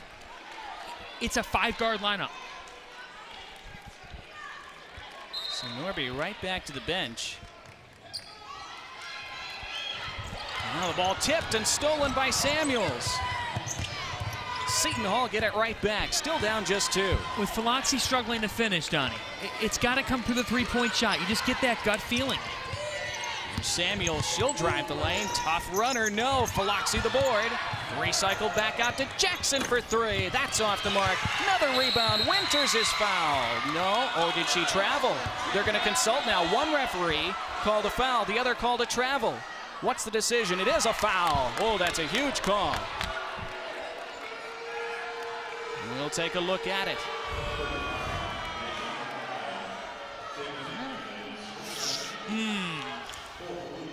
It's just a toss-up call. Now, Seton Hall have not hit a field goal in 4.5 minutes. They've really struggled, and yet they're still within 2. And they have the ball. Creighton are out of fouls, by the way. That was their 4th. Seton Hall had 3 this quarter. Butina. Jackson gets the screen from Philoxy, not much of one. Corner 2, nope. Seton Hall ice cold from the floor. Creighton hanging on to that lead. Both teams struggling to score down the stretch. 3.5 to go. Neither team has had a big shot maker. You're just waiting for it, and you feel like it's coming for the Jays. Lamberty. Now the drive on Philoxy, beats her and lays it in. You need the senior to step up. That's exactly what she did. A 4-point Creighton lead. And a timeout called by Tony Bozzella. I believe this is the first time that either team has had more than a 1-possession lead in this second half. So we'll take a look at Lamberty's dribble drive. It's capitalizing off the mismatch. She gets Philoxy off balance, and the calming presence of Sydney Lamberty. Nothing overly pretty, just does her job and does it so well. And it's tough for her this year. I was talking to people around the Creighton program. She was so used to being maybe that star 1A alongside Marissa Janning. Janning was really the one with the ball, but now Lamberty has had to take over being that primary one, being that primary star, being the one who finishes late for Creighton. And in that sequence right there, that's exactly what you want from your leader if you're Jim Flannery, making plays like that to close out these pivotal conference games. Still so much time on the clock, though. Let's see what Coach Pizzella has drawn up. And 5 minutes without a field goal for Seton Hall. They need one now in the worst way. Butina thought about the three, didn't take it. Inside the final 3 minutes now. Jackson defended well, forced it up anyway, way short. More good defense by Creighton. Jackson has 19, but she's not scored in a while. I'm telling you, they're not getting anything in the lane. It's going to have to come off some three-point shooting. Lamberty taking some time off the clock, being swiped at by Falaxi. 2.5 to go. Agnew. In and out, no. Offensive rebound. Timeout called by Creighton. There's another one of those big offensive boards. This time it was Allie Green grabbing it with 2:20 to go. So Creighton 62, Seton Hall 58. And again, this offensive drought for Seton Hall has coincided with one for Creighton. Creighton have not been able to put this game away because they've hit just one of their last 7 field goals. So in this game, the two teams have combined to go 1 for their last 16. Seton Hall with just 1 point in the last 5 minutes plus. And still just a 4-point deficit. Creighton with that big offensive board will have the ball out of this timeout, still with 28 on the shot clock. Just a quick 30-second timeout there. Creighton still have 2 timeouts remaining. Seton Hall are down to 1. The possession arrow favors Seton Hall. It's Lamberty to inbound for the Blue Jays from the baseline. Under the rim to Agnew, who circles it back out. Into the hands of Sarda. And Lamberty, who leads the Blue Jays with 16 points today. She's going to take as much time off the clock as possible here. Down to 2 minutes. Now Lamberty, a little crossover. Wings it out to the left, gets it back. Into the lane, Lamberty hangs and scores! 4 straight for Sydney Lamberty. She catches Falaxi in the mismatch situation again and gets the wide open lane. Now Seton Hall's need for a bucket is desperate. Jackson. Again, well defended. Butina trying to make something happen in the lane. Jump stop and score. Butina has 14, make it 16 today. They almost steal it in the backcourt. Crowd roaring for a foul again. Now it's loose, and an offensive foul called on Elger, stepping in front of Winters. And it's a loose ball foul, so that forces Seton Hall to the line. That puts them at the free throw line. Right, Creighton over the limit. It should be free throws, shouldn't it? Oh, that's free throws. They're going to have them take the ball out here. That's 5 team fouls on Creighton, isn't it? There's confusion here. What is going on? So the ball inbounded by Seton Hall. Butina drives under the rim. No foul there. Samuels blocked from behind. Huge defensive play. Creighton up 4 as we close in on the final minute. Sarda trapped in the corner. She'll take a timeout. 56.8 seconds left. Let's look at this block from behind. Clean block by Agnew. What a play. Swatting Samuels and avoiding the foul. Tremendous defense by Jalen Agnew. Creighton's defensive intensity has been really good to start and close this game. Time and again when Seton Hall has tried to get through the lane, they just haven't been able to make it happen. And you got to defend Seton Hall off the ball screens, which can get taxing and can be really tough over the course of 4 quarters. But today, Creighton has stood tall in the lane with their defense, and the Pirates just haven't been able to get going from the perimeter in this 4th quarter. It's been great defense by the Jays on Jaquan Jackson in particular. Yeah, Jackson's been smothered in this 4th quarter. He's 19, but hasn't scored in a long time. Inbounded to Agnew, 15 on the shot clock, stolen by Seton Hall, Shadeen Samuels. Now Butina, Jimenez. Winters takes the 3, it's blocked, loose under the rim, and a foul called on Creighton as Jackson found the loose ball and will go to the line. That is incredible court vision by Jackson, and it's not giving up on the play. Look at her, dashing past Sarda. That's a senior versus a freshman in that instance, and the senior wins out. Yeah, Sarda did not box out there, and Jackson. Tremendous free throw shooter. Looked like it there to reduce the deficit to 3 with 1 more coming. 28 of 30 on the year entering these free throws. Get 29 of 31. It's a 2-point game with 40.4 seconds left. You knew Seton Hall weren't going away. Now they contest the inbound pass. Creighton just get it inbounds, and a foul called on Creighton. They were looking for the tie-up, and they have the arrow. Their coaching staff leaping off their bench, couldn't believe there was no tie-up called. And now they're going to consult.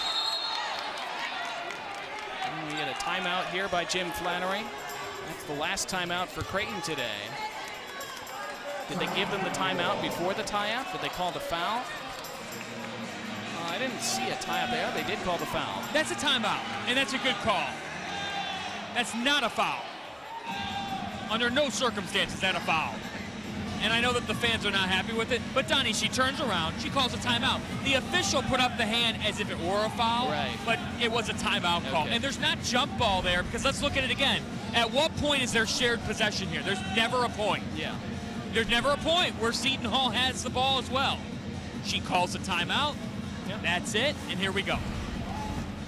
So that's the last timeout for Creighton. Again, Seton Hall still have 1 remaining. And that arrow, that possession arrow, is still pointing Seton Hall's way. Could come into play here in the last 36 seconds. And the number 1 thing for Seton Hall is to not give Sydney Lamberty the lane. Yeah, let's remember Creighton are out of fouls, so Seton Hall's in the bonus. Seton Hall still have a foul to give. That's big. You can be extra aggressive. Try to get that steal, and they've had plenty of them today again. They've had 8. They average around 11 per game. Yeah, but especially a couple times here down the stretch, they've been able to pressure Creighton into some turnovers to keep themselves in this contest. Both teams have struggled to score in this final quarter. In fact, the combined score in this final quarter, 10-9 Seton Hall. So points have been tough to come by. Ball will be inbounded in the backcourt by Creighton's Temi Sarda. Seton Hall will press. Sometimes you see a team send somebody long. Contested inbounds pass caught by Lamberty. Tie-up called. Seton Hall ball. Unbelievable. Creighton was seamless against the press from Seton Hall in the first meeting. Oh, how times have changed. And now the Pirates could tie or take the lead. I've said it before, Creighton's cut off the lane. You got to think it's going to come through the 3-point shot. This is Butina. There's a 2-second differential between game and shot clock. Lob it in the post. Samuels, Butina driving the lane to Samuels. Tie game.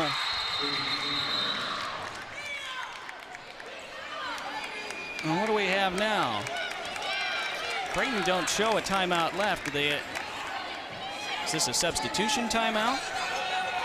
Well, this gives them a free timeout, Donnie. Well, they're reviewing something at the monitor.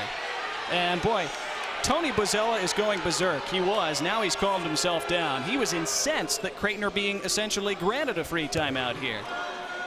It's a 6-0 run by Seton Hall after they trailed 64-58 with less than 90 seconds remaining. What a comeback again by the Pirates, who trailed by as many as 20 after the first quarter. Were they reviewing to see how much time was on the clock? Yeah. It turns out to be a great situation for both these teams. They don't have to burn the timeout. They can reset. And I've talked about it before. Jim Flannery on an inbounds play. Yeah. And the chance to draw one up. Again, Seton Hall forced the tie-up last time. Now the arrow's in Creighton's favor. And again, Creighton out of timeout, so if they can't get this ball in, they can't call one. It will be Elger to inbound this time for the Blue Jays. 64 each with 18.8 to go. Elger inbounds to Agnew. Elger again. She's under pressure. Throws it in the front court. Creighton can break. Intercepted by Jackson. Seton Hall could win it here. 5 seconds left. Jackson front court. Butina with 3. Butina the pull-up jumper. Short. We're going to overtime. No, Butina had a chance to win it and left it short. And we will have bonus basketball in Omaha this afternoon. 40 minutes not enough to separate these two teams. For a 5th time, Creighton will play an extra session, and we'll have it for you when we come back on the Big East Digital Network.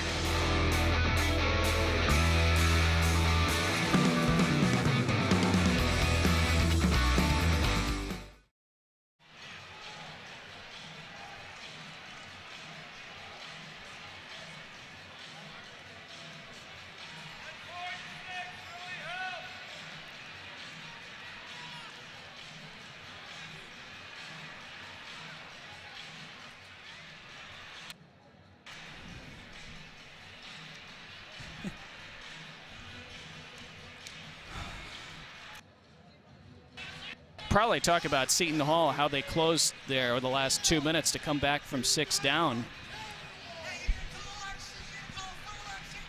64-58. You thought Creighton had finally just about put it away.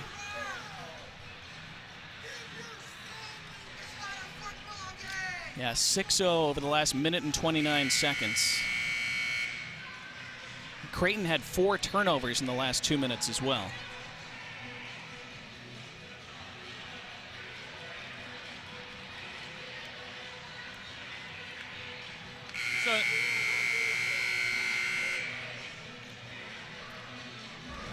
We are going to overtime at DJ Sokol Arena in Omaha. Seton Hall and Creighton tied at 64. Donnie Barnes with John Fanta. Seton Hall scored the final 6 points of regulation. They were down 64-58 with 1:29 remaining. Creighton turned the ball over 4 times in those final 90 seconds. It was Seton Hall's defense that made things happen there. And that sends Creighton to their 5th overtime game this season. That is a program record. Yeah, and you've mentioned how good they've been in overtime this year. They won an overtime game just last week. And you talked about the ability to drop inbounds plays is one of the reasons why, but it's Seton Hall who control the tip, and they have it first in the extra session. Butina had that chance to win it at the buzzer. Couldn't quite get it to fall. Now she hangs again, missed it in and out. And a rebound to Creighton. But if Seton Hall gets looks like that in the overtime period, they've got to be happy. Lamberty, who led the Blue Jays with 18 during regulation. I don't remember the last time Creighton had a solid half-court possession. Yeah, that's true. Again, 4 turnovers the last 90 seconds. They didn't have one. Oh, and Agnew almost lost it there. Now Elger, shot clock to 4. Elger spinning in the lane. Puts it home plus a foul. Olivia Elger had to get rid of it, had to make something happen, and boy did she. Now they called Jackson for the foul there. And what did Bozzella tell us pregame? You have to control Olivia Elger. You can't let her control the game. When she drives, the game goes at her pace. Elger missed the free throw, but Agnew the rebound. And wow. Elger takes the 3. Bang! Oh! 5 straight for Olivia Elger to start overtime. She has 15 in the game. And Creighton leads 69-64. Here's Jimenez. Too strong. Rebound. Temi Sarda for the Blue Jays. They look to take control. Again, they led by 6 with a minute and a half remaining in regulation. This is not over yet, but now they lead by 7 as Allie Green lays it in. Now both teams get a timeout back at the start of overtime, and right on cue, Tony Bozzella will take his timeout right now. He has 1 still remaining from regulation as well, so 1 left for Seton Hall, but it's a 7-0 run for Creighton in the first minute and 31 seconds of the bonus session. And after Creighton couldn't score in the final couple minutes, they've gotten that offense working again. They're so unselfish. They do all the little things right. In this game, they've turned it over 16 times, which is very abnormal by Creighton standards. But when the going gets tough, they've got the players to get it done. It's why they're in the upper tier of this conference between Lamberty, Elger, and Agnew. And Jim Flannery told me earlier this season, Olivia Elger just gives us an edge, a different dimension. She's playing at a level so high, and she really is, in my mind, the 6th man of the year in this conference. She's certainly been the 6th man of this overtime. The first 5 points, the lay-in and the and one, then she missed the free throw, almost like it was a designed play. They get the offensive rebound, shovel it out to her, and she hits a 3. This atmosphere is outstanding, by the way. Yeah. And this crowd is a huge reason why Creighton has been able to not only get into the overtime, but to now take this 7-point lead. It's one of the best atmospheres that you'll find for women's basketball. And they've had plenty of reason to make noise early in this extra session. Again, if you're just joining us, Seton Hall trailed by 20 after the first quarter. They took a lead in the second. The 2 teams have traded leads ever since. In fact, we've had 10 lead changes, 9 ties. For Seton Hall, watch the inbounder here. Jackson's the inbounder, and oftentimes Tony Bozzella will go back to her off maybe a backdoor screen or something back to the top of the key. But that's what the Pirates need to do. They must score on this possession. And if you do, there's 3:30 on the clock. Yeah. Seton Hall was down 4 with 90 seconds left in regulation. So oftentimes you'll look at a team scores the first 7 and it feels like they're pulling away. The reason why I won't say that in this instance is because Creighton's had trouble when Seton Hall has pressed them. Yeah. Creighton's got to prove they can get through the full court pressure. Let's look at Elger here with her little burst in these final minutes. Olivia Elger, again, possibly the 6th man of the year in this conference. That's such a tough shot at the end of a shot clock. And then misses the free throw. Agnew the rebound. Elger goes right to the wing, wide open. They don't go with her, and she sinks it. 5-point possession. Yeah. Those will win you a lot of games in a close one. We'll see if that's enough for Creighton. That's still a lot of time left. Seton Hall, again, they need a bucket. And you think about Kwani Jackson. She hasn't hit a field goal in over 10 minutes, even though she has 21 points today. They need her now. Listen to this place. It is very loud inside Sokol Arena. Jimenez, tough pass. Butina just claimed it. Now Butina, tough runner, too strong. Big rebound by Agnew. Creighton looking to take command.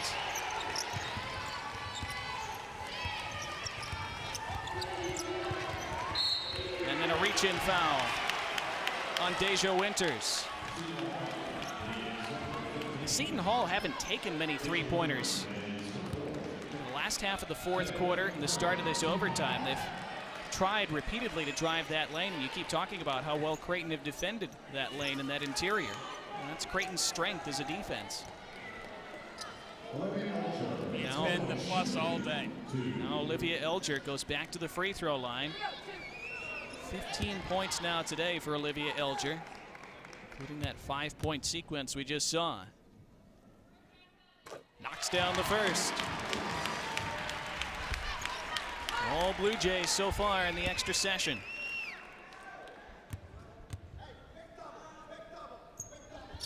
Elger makes them both. A 9-0 run for Creighton.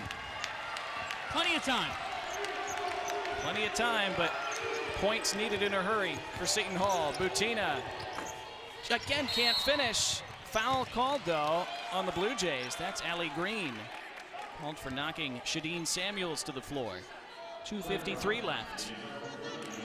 And that'll be free throws for Samuels. She's just a sophomore. Samuels, not a good free throw shooter on the year, just 59%. That one bounces out. Samuels just 23 for 40 now at the foul line this season. And Seton Hall 5 for 11 on the day.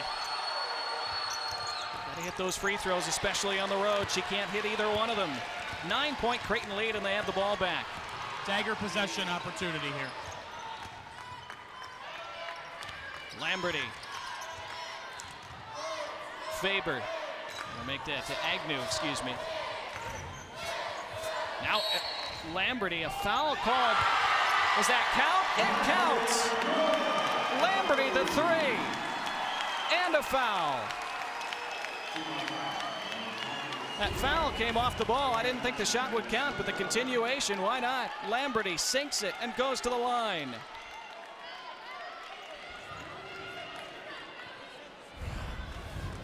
A 12-point lead going on 13. And Creighton.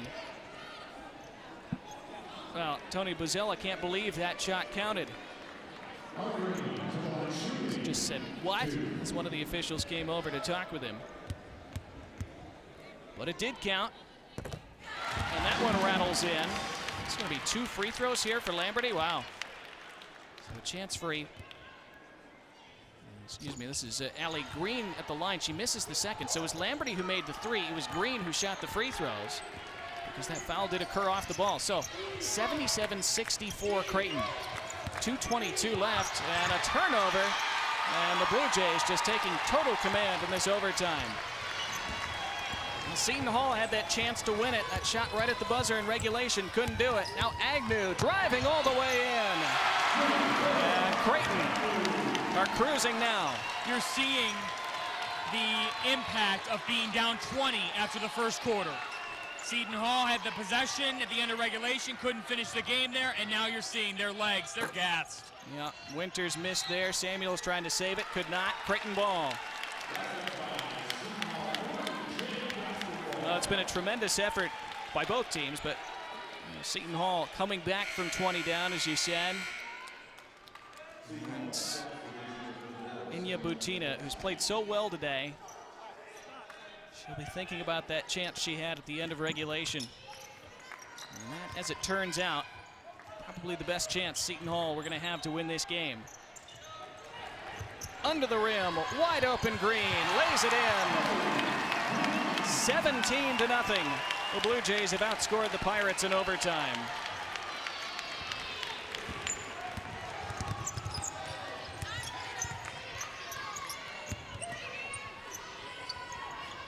Creighton's defense has been so good. Step back 3, Butina. That's an air ball, and that just goes to what you were saying, John. The legs are completely gone for Seton Hall.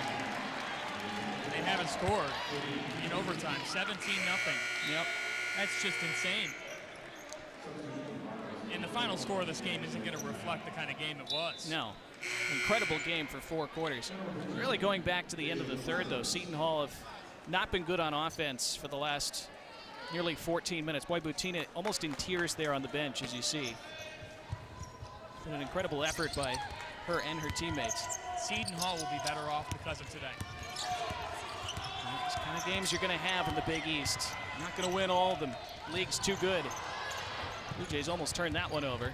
Seton Hall choosing not to foul. Down 17 here as we approach the final minute of overtime, and this Sokol Arena crowd responding. A great effort from their team in this extra session. Shot clock down to 5. Here's Lamberty with the floater. No good. Agnew the offensive rebound. They can dribble another 30 seconds off the clock, and they'll look to do exactly that. And for Creighton, the Jays getting 3 straight wins after a tough loss at Butler. A game that they fell behind very early in, just could not make the finishing plays. They win at Xavier on Monday, have a short turnaround week, and they beat 2 gutsy teams in St. John's and Seton Hall. It's a Creighton team that will be dangerous in March because of their shot makers.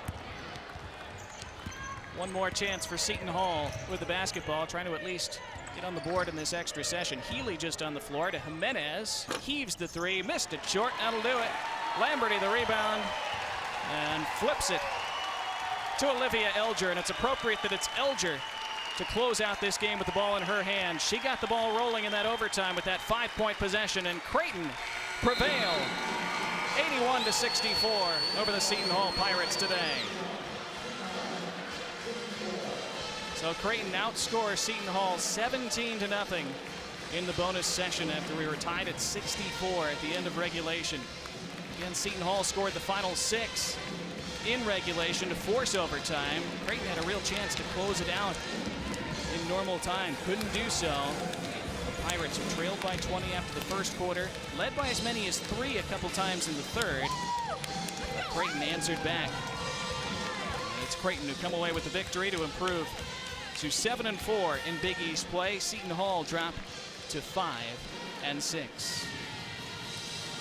Blue Jays huddled in their victory formation as we send it over to John Fanta, who is with Blue Jays head coach. Coach Flannery, how did you find a way to get the result?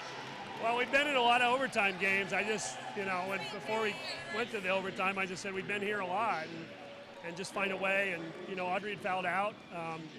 Allie Green has done a lot of great things. We made a lot of mistakes at the end to send the game to overtime, but we made a lot of big plays in the overtime. So Seton Hall, Tony and his staff have done a really good job of kind of reinventing themselves the last couple weeks. I thought they played that second quarter, they were lights out, because we had to have a 20-point lead at home after one quarter and basically have it be tied at half. It showed a lot on their part. It's back and forth in the second half, and we've had a lot of close games. So just having experience, having Sydney on the floor makes a huge difference. You told me earlier this season, Olivia Elger is such a spark player. How'd she illustrate that at the start of overtime, Coach? Yeah, she hit the first 5 points, or 6 maybe, I don't know, but she made a couple big plays. She's clever with the ball, and she's confident, and those things, those two things go well together. And she's getting healthier. We hope we can keep her healthy because she's obviously a spark for us.